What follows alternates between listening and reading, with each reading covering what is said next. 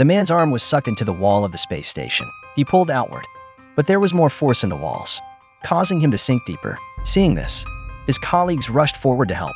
At that moment, the arm suddenly moved sideways. The man felt great pain. Another coworker rushed to help. The two coworkers worked together to pull the man out. Unexpectedly, the man's arm was left in the wall, and there was no blood on the break in the arm, nor was there any pain. They felt confused when hearing the shouts of the team. They rushed over and found there was a moving arm on the ground. The arm slowly crawled towards them. The man recognized his own arm, but he didn't dare to get closer. They secured the arm with a glass cover. However, the arm, as if trying to convey some message, kept gesticulating. The man handed the arm a lipstick. The arm immediately wrote a sentence: "Cut open the stomach of the corpse in the morgue."